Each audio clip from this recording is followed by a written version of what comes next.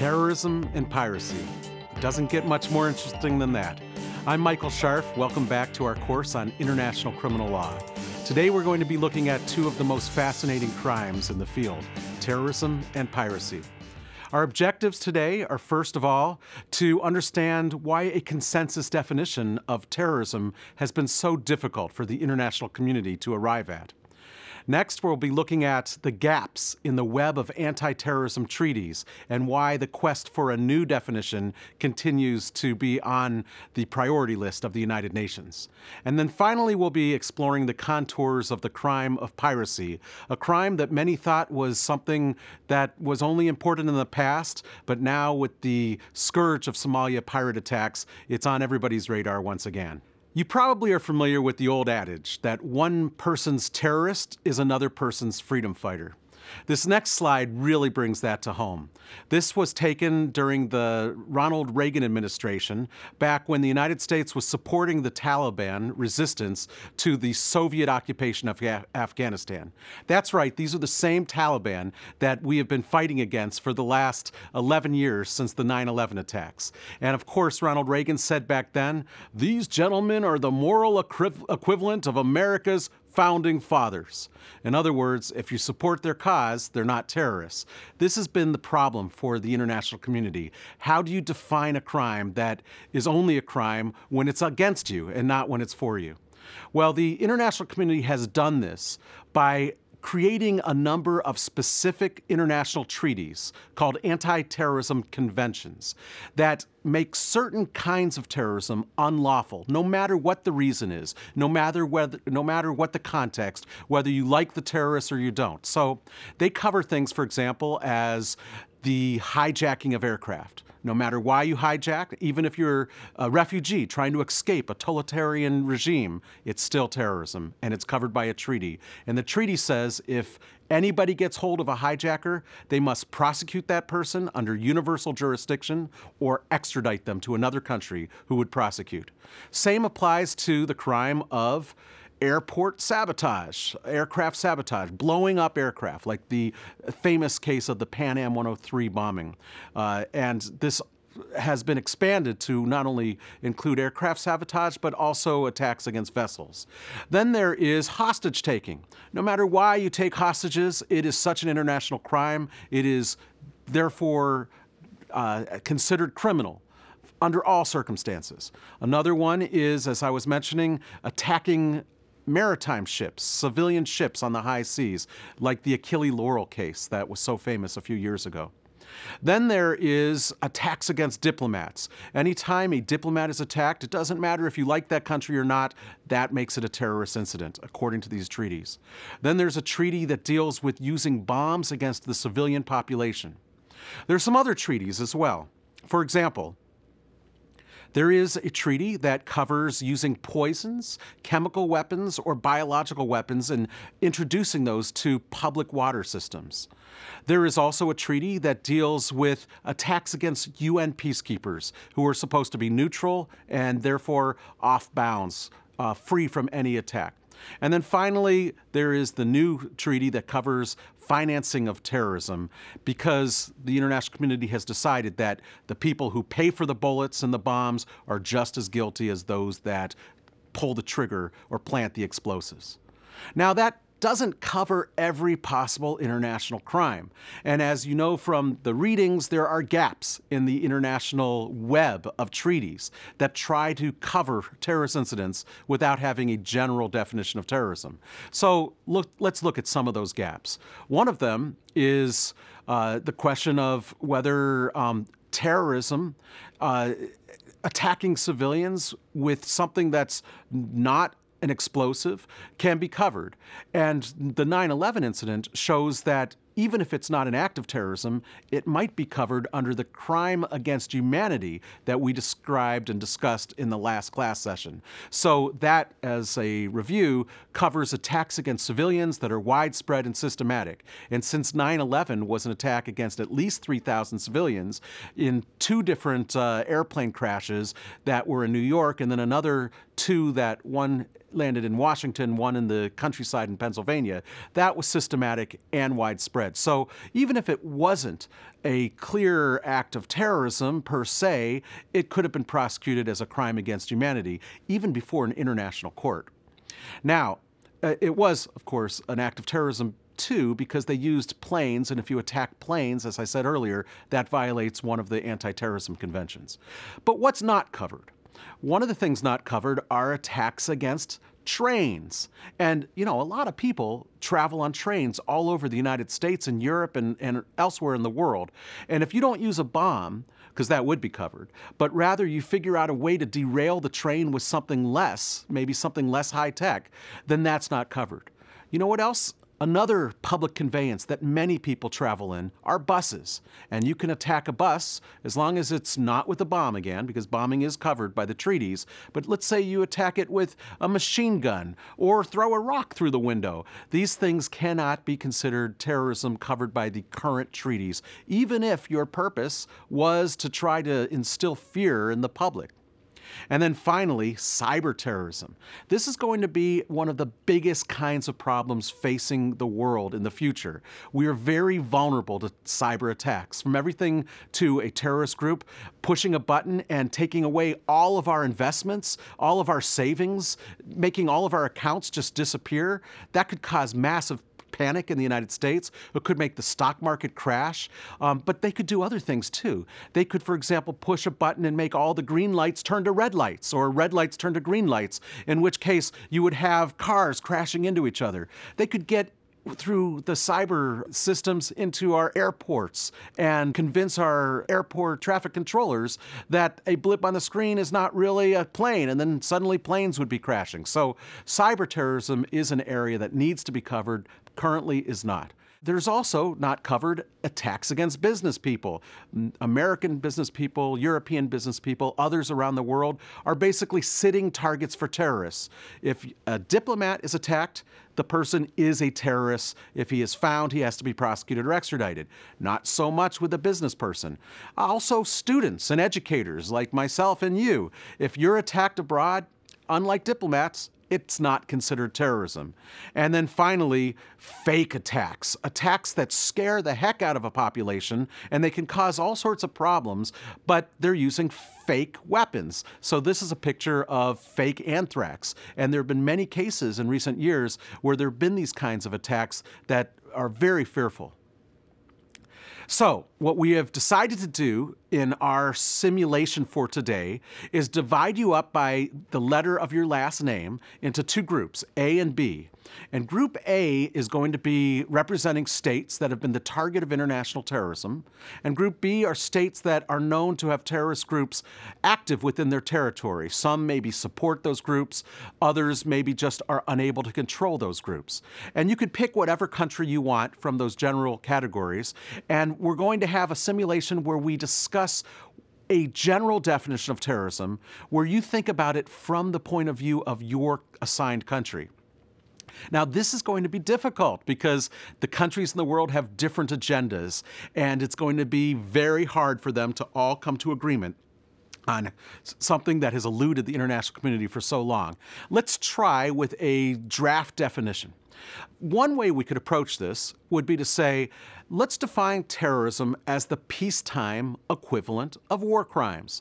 Now, from the last session, you guys are all experts at what is a war crime, what is a grave breach of the Geneva Conventions. So let's just say that if you target civilians, for example, during peacetime indiscriminately and disproportionately, that is a peacetime equivalent of a war crime, and therefore it's terrorism. There have been some proposals to do this, both in the UN and various countries, including the Indian Supreme Court. But what are the problems with that proposal? One is, if you make an equivalence between war crimes and terrorism, it means that the terrorists get to use the same defenses that are available in the context of war. So they can use the obedience to orders defense, something that we're going to be focusing on in a couple of class sessions from now. But basically they can say, oh, I was just following the orders of my commander, and I wasn't sure if this was clearly an illegal order. He told me to just take this box from one place to another. I didn't know that it had, a bomb in it. I thought maybe it did, but I wasn't sure. I was following orders. Well, we can't have the terrorists getting away with terror under that defense. Another problem would be the fact that in war crimes, in the context of war, if you attack a legitimate target and some other civilians happen to be nearby and they die, that's just called collateral damage. And the people, when you attack the enemy, that is not a crime at all. That's called combatant immunity. So the terrorist could basically say, look, we only targeted the military. We only targeted the government, and therefore we didn't kill any innocents. And if we did kill some innocents, they weren't disproportionate to our attack, and therefore they were just collateral damage. Now, obviously, these rules that apply in the laws of war should not apply to terrorists, because that would be the exception that would swallow up the entire effort to try to prosecute terrorists. So let's look at another way that we might be able to define terrorism. Let's start with this general definition. Terrorism is the intentional use or threat of the use of violence against civilians or civilian targets in order to attain political aims. So you have violence, you have these people who are being victimized, being civilians, and you have the intent to attain political aims, which is the part that makes it terrorism. Any problems with this? Well, we'll be having a debate offline where many of you will be discussing whether this is a failed and flawed definition. But basically, the problem is when it says against civilians or civilian targets, it makes it open season for killing the police. Now, if you have all the terrorists shooting all the police, and anybody else who maybe is an officer of the government, but not a civilian, that's still terrorism, and that's something that needs to be punished. So you don't want a definition that opens that up. It also would open it up to attacks against federal buildings. This is a picture of the Oklahoma City bombing. This occurred in the United States about a decade ago, and what happened was a homegrown terrorist named Tim McVeigh blew up an entire federal building, including the floor that housed little children in daycare. Clearly, that's terrorism, but under this definition, the target was a federal building, and I guess the kids in daycare would have been unsuspecting collateral damage. This definition isn't going to work. It's too narrow. Well, let's try to change it a little bit. Instead of saying civilian targets, maybe we'll call it non-military targets. And therefore, the police who aren't in the military, the federal buildings that aren't military, those would be covered, and any attacks against them would be terrorism. All right, we're getting there. Maybe this is a little bit more nuanced. Let's look at another problem with the definition, however, and that is it says it's in order to attain political aims. Well, what about terrorists who aren't doing it for political aims? You might think, well, I can't really think of a terrorist that doesn't have a political motive, but what about the Somalia pirates? They're taking people hostage. That's an act of terrorism, but they're not doing it for political reasons. They're doing it because they're poor, impoverished, and need the money. And so they wouldn't come within terrorism, but if they fall outside of piracy, for example, if they're acting on the land, you would want them to be defined as terrorists. Another example, narco-terrorists. These are the major narcotics groups, the cartels in Latin America and Central America, the groups that operate throughout Asia and Russia and elsewhere. Well, they're using terrorist acts. They use things like coercion, and they kidnap judges, and they threaten public officials. And they do this not because of a political aim, but rather because they want to grease the wheels of their very profitable narcotics delivery systems. So that wouldn't be covered. And then what about high school pranks? There have been a rash of cases throughout the United States and Europe where people call in fake bomb threats. And these have a huge economic impact. But like the fake anthrax, these high school pranks are not done for political reasons. They're done because they're juvenile delinquents that think they're having fun and haven't learned the lessons of how much trouble they're causing for their community. And those people need to be prosecuted too. And what about the mafia? The mafia use acts of terrorism on a widespread basis. But they don't do it for political reasons. They do it to become rich mafiosos. And finally, there's hate crimes. People who use terrorist acts because they hate another group, an ethnic group or a religious group. And they do it not for any political reason, but just to terrorize the people they hate. So maybe we'll revise our draft definition a little bit to try to get at this. In addition to changing civilians to non-military targets, let's change political aims to creating fear in the general public. It's broader, and it would capture all of those examples that we just discussed. Well, there's still other problems with the definition. For example, should there be an exception for people who are fighting against repressive regimes?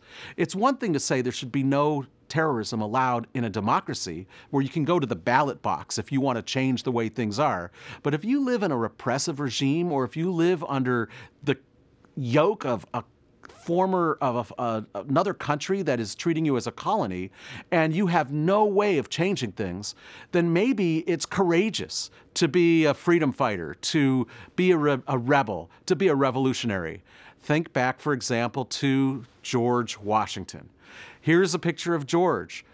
What did he do? Did he fight the British during the American Revolutionary War in a conventional sense? No. He knew he couldn't win that way, so he instructed his subordinates to act as the Native Americans had done, to basically adopt terrorist tactics, to snipe from afar and from hidden places, to not wear a uniform on the battlefield, to do all sorts of things that would be considered acts of terrorism today. But back then, he was a revolutionary hero, one of the founding fathers of the United States.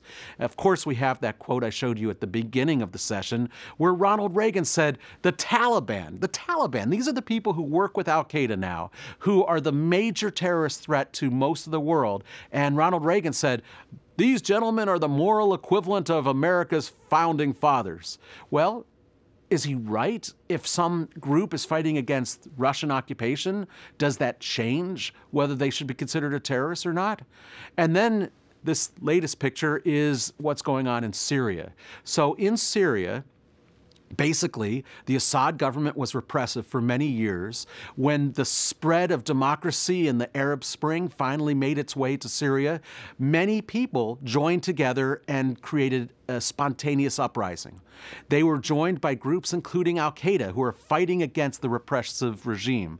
And just recently, the Europeans and the United States have started to funnel millions and millions of dollars in aid to these groups to help them topple the Syrian government.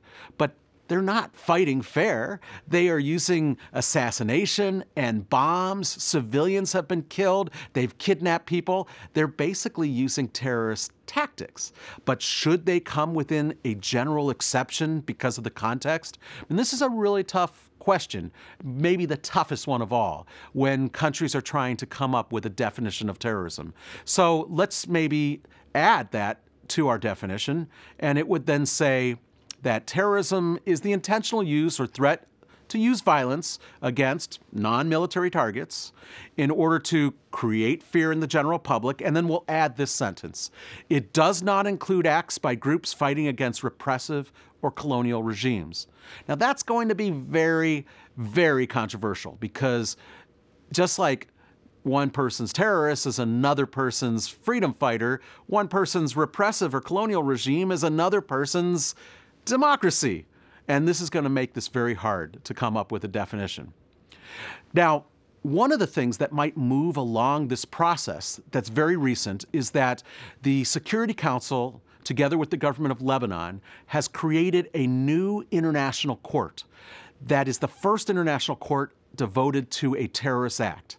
And this is the Special Tribunal for Lebanon. It sits in the Netherlands, in The Hague, where the other international tribunals sit, most of them, and it has jurisdiction over the bombing attack against the former Prime Minister of Lebanon, Mr. Harari.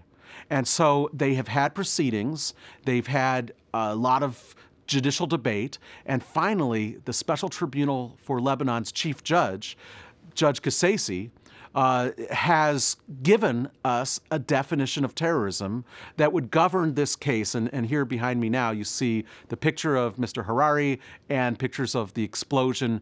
The bomb was so big in that case, by the way, 22 people died, including him, and it was felt as far away as 300 miles. So, Mr. Kassasi is pictured here. And Judge Kassasi, who just passed away, unfortunately, was a very aggressive judge when it came to creating new international law. He was also a judge at the Yugoslavia Tribunal who came up with one of their key decisions, which we'll talk about in the next session, a decision that created a kind of liability called joint criminal enterprise liability. But in this context, he said, I know that the world has been having trouble defining terrorism, but I think that there's enough evidence out there that there is a definition of terrorism. And this is the definition that he promulgated. He said terrorist acts consist of the following three key elements. First of all, they have to be a criminal act, well, such as murder, kidnapping, hostage-taking, arson, and so on. Secondly, there has to be the intent to spread fear among the population, which is similar to the definition that we've been talking about. And third, it has to be an international act. So in Lebanon, if the case was solely a homegrown terrorist that committed this atrocity, it wouldn't fall within the international terrorist definition. But if in fact there were elements from Syria or Iran that were involved helping these terrorists, as they believe to be the case in Lebanon, then it would fall within the international definition of terrorism. So here we have another way of looking at the definition of terrorism. It might push the international community forward. I think one of the problems with this definition is by saying it's a criminal act, you're sort of starting out, you know how they say you should never define a term by use of the term. Well, here, if you're going to say something's criminal, you shouldn't start out by saying it's already criminal. And there are things that may not be criminal or clearly criminal that should be covered within the definition of terrorism. So that might be a problem. But I think we're getting there. And I think what's important is that this is the first time an international tribunal has weighed in on this. And it might be the case that the international community will use this as a starting point, and this will move the debate forward. Because after all, it's been 30 years since they proposed a definition of terrorism, and they haven't been able to get one. And that's why the international community has instead just simply created a number of narrow treaties that define types of acts that everybody can agree on without the general umbrella of a definition. Now let's turn to the other really interesting crime that is plaguing us in this day and age, and that is modern-day piracy. You know, the history of piracy goes back 400 years, and it includes some very famous historical figures that many people read about when they were children. You have, for example, the original pirates who were the Vikings, and they would go to Ireland and England and other places outside of Scandinavia, and they would commit traditional piratical acts. Then later on, you had the Barbary pirates. In the United States, we have this famous Marine Corps hymn. It says, from the halls of Montezuma to the shores of Tripoli.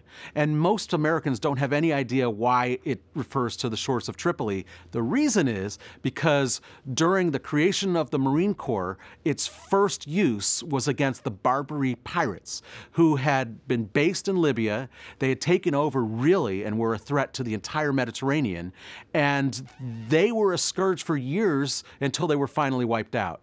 Then more recently, you have other pirate names, Blackbeard, for example, Morgan, and the famous Billy the Kid, William Kidd. So pirates were a thing of the past. Most people knew about them, but then all of a sudden, they returned. So here we have a graph that shows from 2001 to 2011 the number of piratical attacks. And the ones in red, the area that's growing, are the Somalia pirates. Here underneath this is a picture of the parts of the world where pirates generally operate. And if you look off the coast of Somalia, this is the area where almost all of the oil from the Middle East must travel. It is a major shipping area. And because of these attacks, the international community is suffering about $12 billion a year in losses. There's over 1,000 people that are currently being held hostage. Hundreds of vessels have been captured. This is a major problem for the world community. Now, piracy has a modern definition that is in the UN Law of the Sea Treaty, and it's been defined as illegal acts of violence for private ends committed by a crew or passengers of one ship against another ship, and it has to be in the high seas. And anybody who is defined as a pirate can be arrested and prosecuted under universal jurisdiction, which is the kind of jurisdiction we've been talking about in the last class session, where when an offender shows up on your territory, even if he's not your national, even if the crime wasn't against your nationals, even if he's never been to your place, your territory before, you can prosecute him. And in terms of pirates, you don't have to wait till they come to your territory. You can grab them on the high seas, wherever they're found. They are the enemies of all humankind. Now, the situation in Somalia is basically caused by two things. One is that the Somalia state has been without a functioning government for over 20 years. It's basically a failed state. And in a failed state, you always have organized crime that takes over. You have rebels, you have terrorist groups that take over. And in this case, piracy has flourished. Secondly, the people of Somalia, who are poor, often subject to starvation and drought, used to do a lot of fishing off their coast. But they claim, and there's some evidence to back this up, that the Europeans and the Asians and the Africans have all been fishing this area that was rich with fish stocks until recently. And now most of the fishing is gone. So they don't have any other options. So if you're a poor, starving Somalian citizen, what are you going to do? You're going to make a lot of money joining a pirate fleet. And so the business model has been very successful, in particular because every time they hijack a ship and hold people hostage, the insurance companies are paying for it. And in a few minutes, we'll talk about how do you combat that. But the first thing that's happened is that a number of countries are starting to prosecute these pirates. And the Europeans, the United States, and other countries are starting to apprehend them in the high seas and bring them to these countries. So, for example, we have the first piracy court set up in Kenya in the coastal town of Mombasa. The next one was set up in the Seychelles. And the last one that has just been set up is in Mauritius. And these three areas have become similar to an international court for pirates in this area. And the UN has been paying a lot of money to equip them with jail facilities to help modernize their court system. And there is a lot of new jurisprudence coming out in the area of piracy. And the incidents of piracy are starting to go down. Let's look at some of the difficulties in the definition of piracy. This is the famous case of the Achille Laurel hijacking. This happened in 1986. There was a cruise ship registered to Greece that was sailing around the Mediterranean, and a terrorist group, the PLO, hijacked it, led by a PLO leader named Abu Abbas. This terrorist took the ship and held it hostage for many days, saying that the reason was that it would not free the ship until the Israelis freed 1,000 Palestinians that the Israelis were holding in jail. To show that they were serious, they took an elderly Jewish man named Leon Klinghoffer, who was in a wheelchair, and they shot him and they threw him overboard. So the question was this covered under universal jurisdiction as an act of piracy? And at the time, many countries felt that it was not. Why? Because remember, the definition of piracy says it has to be an attack from one ship to another ship. These PLO people smuggled themselves in, posing as staff of the cruise ship. And then it was more like they were doing mutineers than actual piracy. So they entered, the international community said, well, we've got to close that gap. And they entered into something that's now called the SUA Convention, S-U-A. It's the Maritime Terrorism Treaty. It was negotiated under the auspices of the International Maritime Organization. And it says that when you hijack or attack a cruise ship or another civilian boat, it doesn't matter if you're doing it on the high seas. It doesn't matter if you are doing it from another vessel. It doesn't matter whether your intent is to have money, which is part of the definition of piracy. It's covered under this new treaty. Another one of these questions that has come up a lot recently is this. Say you're a European or American military vessel or an Asian vessel, you're patrolling the Indian waters, and you come up against a vessel that's full of piratical equipment. Now, here's a picture of piratical equipment. It's basically things like grappling hooks, special ladders, RPGs, machine guns, things that you just wouldn't need if you were an ordinary fisherman sailing around in the Indian Ocean. So the vessels of the Europeans or the Americans grab this thing and they say, aha, you're a pirate. And when it goes to trial, the defense says, well, they weren't engaged in piracy. They weren't steaming toward a pirate target. You don't know where they were coming or going. You don't know what they were doing with the goods. Well, the question then is a really important one because almost always you don't catch the pirates right in the act, but you often come against these vessels. And what the Supreme Court of the Seychelles did in a landmark decision was go back to the old cases involving the slave trade from 300 years ago. And in those cases, they would capture slave ships that were full of manacles and rice and extra beds, things that were clearly to be used for slaving. And even though they weren't engaged in slaving at the time or about to commit an act of slavery, which would have made them attempting to commit slavery, they felt that that was enough to exercise universal jurisdiction. So the Supreme Court of the Seychelles took this old precedent and dusted it off and applied it, and now we've got this huge weapon against pirate ships because any country can exercise universal jurisdiction against ships that have piratical equipment. Now, it could be that other countries will relitigate this issue because it was a bit of a stretch in the law, but from the point of view of the prosecution, it was a golden magic bullet. And they were very thankful around the world that the Seychelles Supreme Court bravely pushed the bounds of law and created this precedent. Well, what about the fact that many of the pirates don't ever go off into the high seas? In Somalia, you've got certain people that go off and they commit the acts of piracy, but you've got others that are support staff.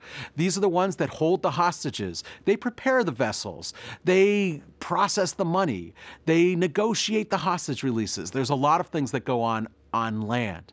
And so the question is, if piracy has to be only something that's on the high seas, how can you prosecute these people if you can get your hands on them? Now, these people may be more important to prosecute than the actual pirates that are on the ocean, because these people may include the financiers, the pirate kingpins, the higher-ups that recruit the pirates. And so, therefore, they're the ones you need to start to prosecute, but they're safe on land.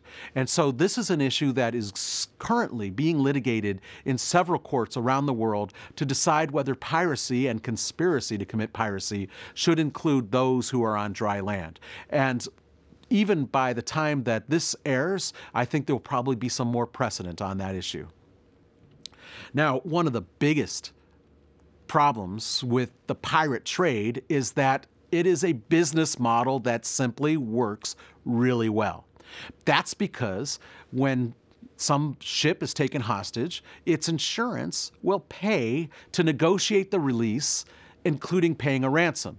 So here's a picture of a ransom. This is an actual picture of ransom money being dropped on a ship full of pirates that was seized. And then here are the pirates with their boxes of money sailing back to Somalia where they will spend it. And in fact, this is an interesting twist. The cities where the pirates operate have been the economically most benefited in all of Somalia. And international groups such as hotel chains and others are starting to go where the money is, and these little cities are doing quite well, but it's all pirate money. So the question is this: could you make the payment of a pirate ransom an act of terrorism or an act of piracy as well? And there is the precedent that says you're not allowed to give material support to terrorists. Well, since pirates are committing acts of hostage taking, which is a form of terrorism, maybe not for political ends, but still it's covered by those conventions, then why couldn't the international community just say it's not allowed? You can no longer be paying these ransoms. This is an issue that has been debated in capitals. The British Parliament has debated this. And on the one side are those that say, wow, it would be against public policy to basically say to the pirates, go ahead and kill our hostages. If we can rescue them, we should. And there's the other side that says, if you ever really want to dry up piracy, the only way you can do that is by making it illegal to pay the pirate ransoms. And again, this is one of these big ethical conundrums. It's a philosophical question. If you can save someone's life, but in the end, you're going to facilitate the pirates who will continue to attack others, which way should you go? So this is one of those issues that's playing out even as we're having our discussions today online. Now, the biggest new problem in the area of piracy is what to do about child pirates. Child pirates? You're probably surprised. In fact, a growing number of the pirates that are being seized claim to be under the age of 15. And it's hard to tell whether they are or not, because in Somalia they don't get a lot of food, so their teeth and their bones don't grow as robustly as well-fed children. So you may have someone who's older who looks under x-rays as someone who's younger. But why would everybody claim to be under 15? The reason is because the international community has for the last couple of years been using a catch and release approach to child pirates. You know, if you go off and you're fishing in a lake or in the ocean and you find that you have on the end of your rod a very small fish, and you say, well, that's too small, I can hardly eat that. I'm going to send it back so it can grow up to be a bigger fish. That's catch and release, and that is what the international community has been doing with the child pirates. So they go out, they get caught, and unlike the adults who get prosecuted and sometimes given large prison sentences, the children are simply returned to Somalia. Well, that has only encouraged the pirate recruiters, the pirate kingpins, the pirate financiers to go out and get more children. And the parents of these children basically say, oh, go ahead, we know you'll be coming back because they have catch and release. So something has to be done about this, or else almost all the children will be sucked into piracy and all the pirates will be children. And that cannot be good. So one of the questions is whether you could make recruitment and use of child pirates an international crime, maybe a crime against humanity because it's targeting the civilian population, it's systematic, it's widespread, and it's got a horrible effect on people. And it's not true that all the children come back safely, because often the pirate ships engage in military actions and are sunk, and the people on board, including the children, are killed. Well, there is a precedent for this. At the International Criminal Court, in its very first case, they prosecuted Lubanga from the Congo for the crime of recruiting child soldiers. And if it's a crime to recruit child soldiers, why shouldn't it be a crime to recruit child soldiers who happen to be on piratical vessels committing acts of piracy? So if, in fact, the precedent can apply, then you will see the courts in Mombasa, Kenya, you'll see the courts in the Seychelles, you'll see the courts in Mauritius starting to prosecute not just the pirates, but those who are involved in recruiting the children. And you know what? The children also need to be prosecuted. They should be treated as juveniles, but you can't just release them, because in the end, piracy is basically a business model, and the only way you're going to defeat it is by taking away the engine of the business. You take away the ransoms, you take away the ability for children to engage in this without any kind of risk, and only then will you start to defeat piracy. So we can conclude then our session on terrorism and piracy We've learned now that these are very urgent crimes that are plaguing the international community. They are plaguing not just people in the Indian Ocean, but they're having an effect worldwide. The terrorists are everywhere, and it's a battle that every country is engaged in. And yet we've learned that these are very complex legal issues, but not so complex as to be insurmountable. And hopefully the kinds of insights that you have gotten today will help us push the law along and help us enforce the law that we have so that we can continue to struggle valiantly against terrorism and piracy. And that concludes our session for today. In our next session, we're going to be looking at the modes of liability that are unique to international crimes. Until then, do your work online, do the online simulations and role play exercises, and I'll see you at the next session.